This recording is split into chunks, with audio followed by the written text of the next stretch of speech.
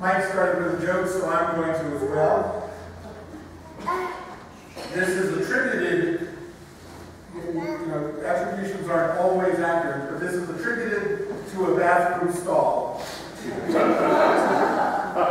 where supposedly it was written, God is dead, Nietzsche. Nietzsche is dead, God. I believe that's true. God is dead, Alleluia. Anybody still feeling sort of awkward about that? Yeah.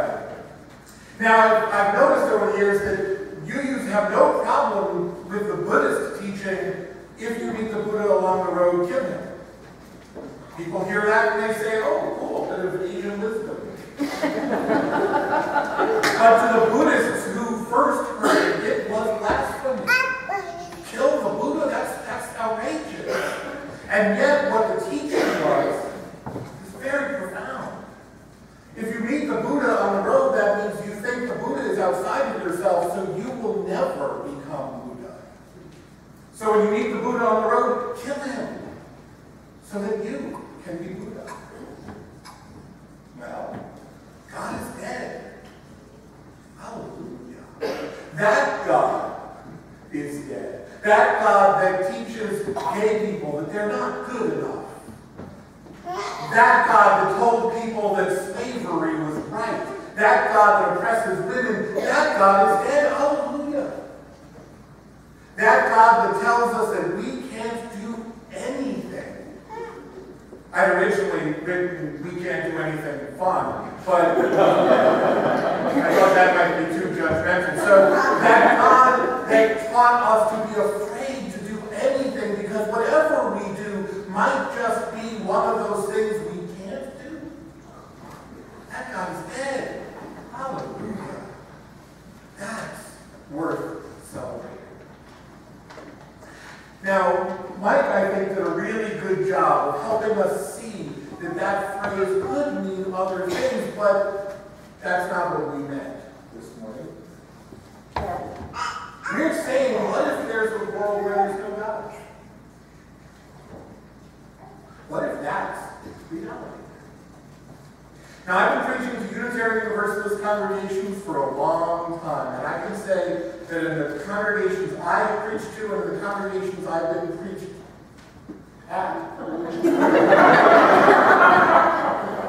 never have I heard it said that succinctly, that clearly, that strongly. God is dead. God isn't real. Somebody came up to me beforehand, very good Unitarian Universalist. He said, I'm going to quote this on this because I know you can take it. He said, I haven't heard your sermon yet, but I have an opinion about it. And he said, I'm an atheist. I don't believe God is dead because I don't believe there's a God to be dead. And I said, maybe you should listen to the sermon before coming to God. That's the talk, but I know we'll talk afterwards, so you're fine. So what if that's true? What if it is true? Unitarian Universalists, Mike said, we are tolerant of all sorts of religious perspectives, and I would like to just tweak that a little bit to say, at our best, Unitarian Universalists are tolerant of multiple religious truths. But I know people who, when they came in on a morning like this and they saw God is dead, hallelujah, the faith of an atheist, they would immediately stop at the word God and say, there's too much God talk in this church. It's a sermon about atheism, but they say there's too much God talk because the word God is on the cover of the order of service. And they don't even read past that word to see that maybe something else is going on. That's not tolerance. That's not openness. That's not acceptance, and yet it happens. And that is just as dogmatic as those folks who say, unless you talk about God all the time, then you're doing something wrong. My mother-in-law is a Methodist minister, and she told this story about a minister who was always talking about Jesus, of course, Methodist minister. He's talking about Jesus, and he wasn't really good at his children's illustrations. But one day he'd been told, you got to do something different. So he decided to use some metaphors and maybe a parable sort of thing. And so he started off, and he was really excited to do this because he knew this was going to win the kids over. So he said, kids, does anybody know what's small and gray and has a bushy tail and lives in the trees? And this one kid who'd been there for a while said, I don't know, but it's probably Jesus.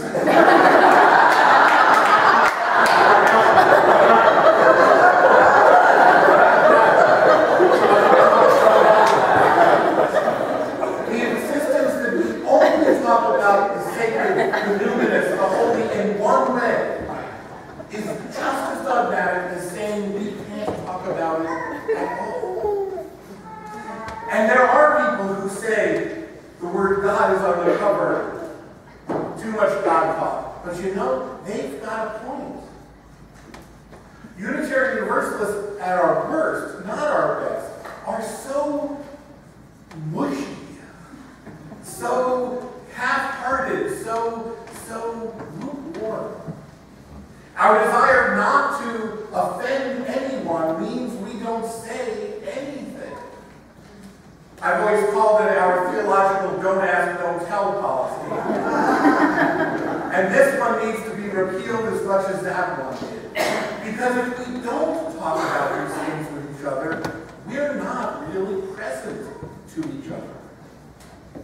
If someone saying, I don't believe in God is offensive, makes somebody feel awkward and uncomfortable, we're not doing our job right as a Unitarian Universalist church.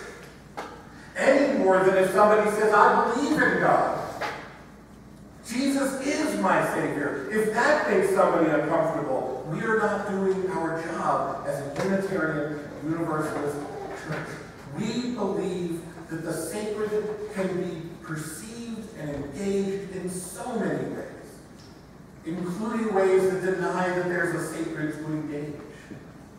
And what we say is, notice I didn't say what we do. What we say is, I'm interested in hearing how you perceive the world. Not because I want to then have an argument to convince you you're wrong and I'm right, but because I don't see the world the way you do. And so if I can learn what it looks like through your lens, my experience of the world will be bigger. At our best, that's what we do.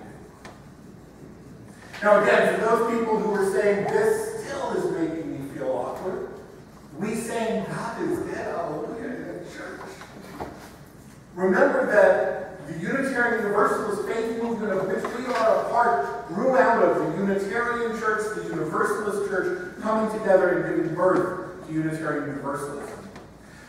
And humanism, atheism, has a deeply rooted history in our Unitarian history.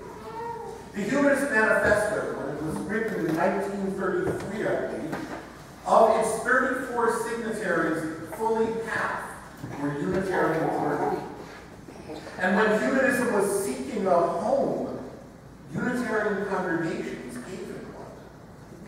And in the fellowship movement of the 50s, during the greatest period of growth of Unitarianism, those congregations were largely humanist. And that thread continues. Now, a few weeks ago, somebody said they were really glad to see the cross on the altar again because they missed that. And they want that. They hunger for that. Well, there are people here who hunger for the word that there is nothing beyond this. People who are starving for the word, we've got to do it, folks. And if we're not saying that word as loudly as we say the other word, we're not doing our job. So is it provocative? Yes. The Unitarian Universalists, it is our stock and trade. Does it point to the truth? I think so.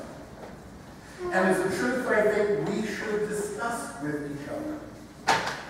We should be talking about what we deeply believe knowing full well that we will be heard and honored, no matter what it is we offer. That unlike the dogmatic folks on one side or the other side, we want to hear and we want to be changed by what we hear. Deepened, expanded. I hope this conversation happens in the social hall. I hope this conversation happens in covenant groups. I hope this conversation happens at the beginning of meetings when we are just sort of gathering around and not everybody's there yet and you're waiting for somebody to talk about what you believe. What I believe. And the most important thing we can say to each other is not, this is what I believe, but this is what it means to me to believe this. There's a phrase that has been attributed to just about every wise person out there. I'm really hoping that at some point after I'm gone, somebody's going to say, you know, Erik Wikstrom said this. Tell me about this God you don't believe in. I probably don't believe in that God. It was my clinical pastoral education supervisor who I heard that first from. You don't believe in God? Tell me about the God you don't believe in. I may not believe in that God either. You do believe in God. Tell me about the God you believe in. I'm curious. This world is astonishingly wonderful and worrisome and weird. And no one of us can see the whole. It takes all of us and more. All those who've come before and written those poems that became prose, and all those coming after us who will still be singing songs. All of us, to make any kind of sense of this. Let's not get hung up on words and stop at the first word. Let's listen to the whole thing and see what's actually being said. And then decide if we're being offended or if we're being expansive. I hope this conversation begins. Help us.